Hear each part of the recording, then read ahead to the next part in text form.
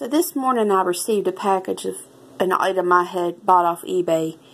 And this is an example of how not to package your item. Okay, this is the final packaging that it came in. And I'll show you my address. This is a padded envelope. It was then in this.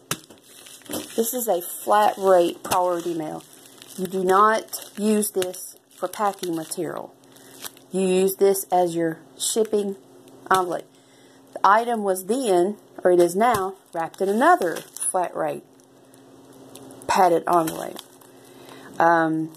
Stuff like this is what sellers like me who use this stuff the way it's supposed to be, this can ruin it for sellers like me. So folks, don't do this. All you had to do was stick this unwrapped in here. That's it.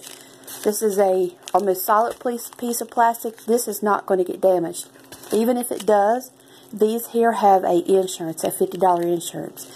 And if you're still not comfortable mailing it that way, take a couple pieces of bubble wrap and wrap it in this.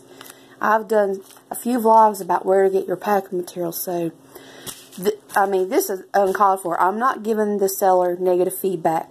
I'm going to let it go. I just want y'all to know that watch this. You don't do this. I had a laugh when I opened this up. For this piece of plastic here, that's probably $5. No, it's not worth it. But hope this helps. I'll be doing another packing vlog later on today. Thank you for watching.